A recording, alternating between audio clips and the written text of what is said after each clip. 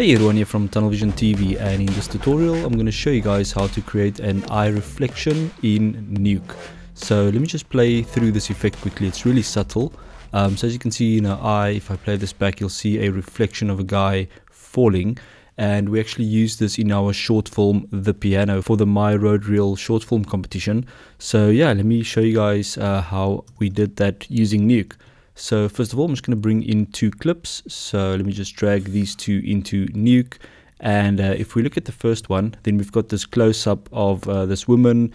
And then we've got another shot that we're going to use as the reflection. So this is just a guy sitting in front of a piano and basically he shoots himself and he falls off the little chair. So we're going to use this as a reflection in her eye. So it's really simple effect, but let me show you guys how to do this. So first of all, we need to start with a roto. So the shot is not that long. I'm just going to play through it quickly. It's probably about it's 108 frames. So yeah, not that long. So I'm going to create a roto node, and I'm not really going to connect it to anything just yet. And on that roto node, I'm just going to zoom in here a little bit, and I'm only going to do it for the one eye for this tutorial. So I'm going to zoom into her eye, probably something like that. And I'm just going to draw a rough roto shape around her eye, something like that.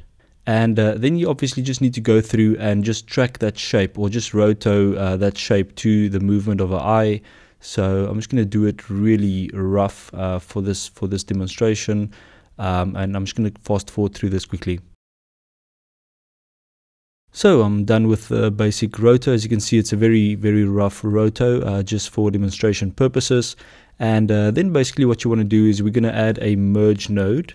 So let's add a merge, and usually it's A over B. So I'm going to take the A pipe and connect that to my reflection, and the B pipe I'm going to connect to my eye footage. And let's just connect the viewer to the merge node. And then if I double click on my merge node, I'm just going to bring down the mix here so I can actually see both layers. And I'm just going to press H to just fit this to the viewer.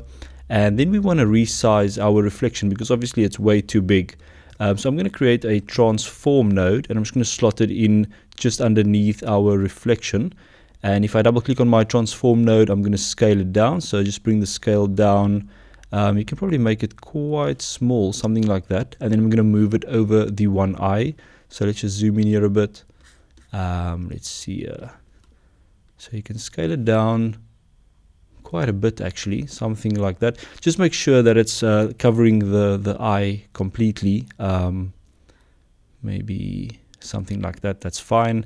And then we want to tell this merge node to actually use that roto that we created as a mask.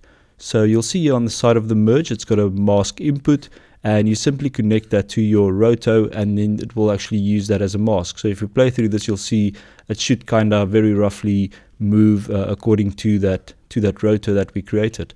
Now obviously we've got some very hard edges here, and I just want to blur my roto.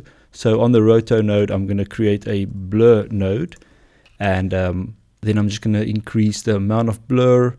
Maybe something like that. That should be fine. So if you play through this, you'll see that we've got the reflection, and you can see a hard line here, and this is probably this footage that's slightly too small. So let me just close this down, go into this transform node, and just move it over a little bit so we don't see that line on the edge there. Okay, that's looking much better. And lastly, all you need to do is go into your merge node again, and then you want to play with this amount, the mix amount. So obviously if this is set to 1, it will be 100% opaque. That's not what we want. And if you set it to 0, you won't be able to see the reflection at all. So you basically just need to play with this amount to see where it's looking good. Probably here at around 0.1, maybe 0.2. That's looking good. Let's just zoom out here a bit. And let's just zoom in slightly. Okay, so if I play this back quickly. Alright, and there you can see the reflection in our eyes looking quite nice.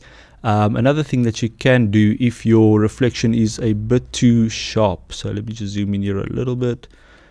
We can add a blur to that reflection, and you can just add it below your transform node. So I'm just going to add another blur here, and you can just change or play with this amount just so that the reflection is not too sharp. maybe like 1 or between 1 and 2, that should be fine. Okay, let's just render that quickly. Okay, and there you go, you've got a nice reflection. It's not too sharp, it's looking good, but it's all about playing with that mix amount on your merge node and also the amount of blur on your reflection. So yeah, this is obviously only the one eye, but you can follow the same procedure to add that reflection to the second eye as well. So yeah, I hope you guys enjoyed this tutorial. Give me a thumbs up if you enjoyed it, and also remember to click on that subscribe button if you want to see more visual effects tutorials like this one. Cool, have a good one, and I'll see you guys next time. Cheers, bye.